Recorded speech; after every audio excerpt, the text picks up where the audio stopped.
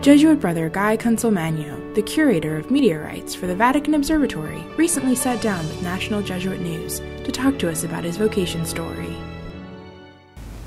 I'm from Detroit originally, went to U of D High, which is where I met the Jesuits, and thought immediately about entering the Jesuits out of high school, which people did back in those days. But I wasn't sure. I decided to go to Boston College, which to my mind was hedging my bets. And while at Boston College, I was going to be a history major, I wasn't happy. I didn't really like the atmosphere there. This was the 70s and the world was weird, and a lot of drinking going along, and a lot of the guys in the dorms had all sorts of problems because it was a crazy time. And they would all come and pour out their souls to me, and I'm thinking, why are you telling me these things? You know, you're the guy who got drunk last night. Life is tough when you're stupid. So to get away from the guys, I thought I'd join the Jesuit. And a Jesuit at BC said to me, "Have you prayed about this, son?" I pray, you know, I'm 18 years old, who prays? But I guess it comes with the territory. When I went to my room, and, you know, following the guy's advice, I'm sitting on the floor, looking at the ceiling, waiting for some voice from the sky saying I should be a Jesuit. Thinking, you know, God, you're desperate, they're looking for priests. Nothing happened, which I thought was kind of odd. And while nothing happened, this little voice in the back of my head goes, you know, what does a priest actually do for a living? Well, he deals with people, deals with people with problems, just like the guys I'm trying to get away from. Oh, that would be a really bad job for me to take. And at that point I realized either there's no God, at which point it would be dumb to be a Jesuit priest, or God had just told me it would be dumb for me to be a Jesuit priest. Either way, that was obvious. So, okay, then what should I do? I was a nerd. I'd always been a nerd. Why not go to nerd school? My best friend from high school had gone to MIT, and they had weekend movies and pinball machines and the world's biggest collection of science fiction. So I said, I'm going to transfer there. Well, I had to choose a department to transfer into.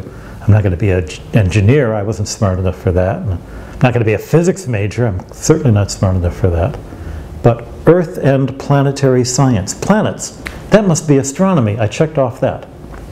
What I didn't know was, first of all, that was the easiest department to transfer into, which is how I got in.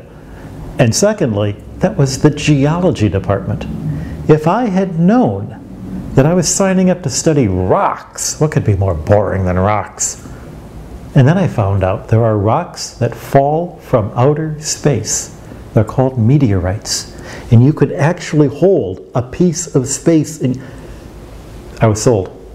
And by that crazy string of accidents, I became a scientist, but not a Jesuit. That was clear, that wasn't going to happen. So I'm 30 years old at this point, and wondering what I'm doing with my life, and why am I wasting my time doing astronomy when people are starving in the world? You know, what ultimately a self-indulgent way to live. Astronomy is useless. So I quit astronomy, and I joined the Peace Corps. I said I'd go anywhere they asked me to do anything they asked me to do, because they knew what they needed. Within 2 months, I was at the University of Nairobi teaching astronomy. And then I'd go up country where people really were hungry and where there was a lot of poverty and a lot of poor people living in very, very tough conditions. And I'd set up a little telescope, and everybody in the village would come out and look at the moon and go, wow, and look at Jupiter and go, oh, and basically react the same way that people back in Michigan reacted. And it hit me, of course, well, of course they're going to react that way. That's how a human reacts when you see space. Astronomy is one of the things that makes us human beings, more than just well-fed cows. You know, I had a very clever cat, but my cat never wanted to look through the telescope. That's why you do astronomy. That's why astronomy is important. It's one of the things that makes us human. And giving these people astronomy made sure that they were incorporated into the great adventure of the 20th century, going to the moon, understanding how the universe worked.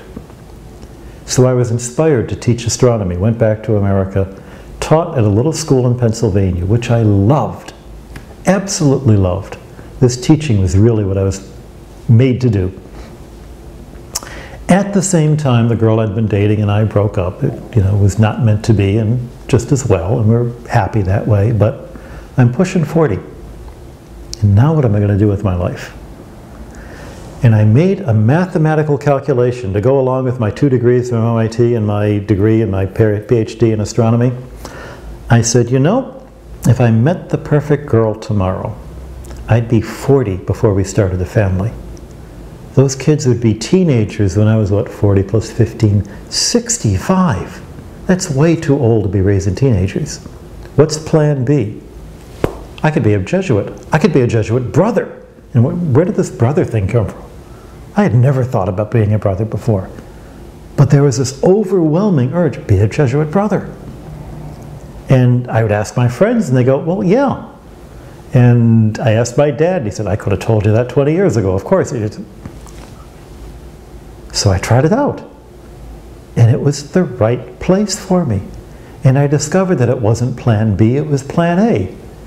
And 2 years into the Jesuits, realizing this is where I belonged, I also realized that 40 plus 15 is 55, not 65. But by then, I'd realized this is where I belonged.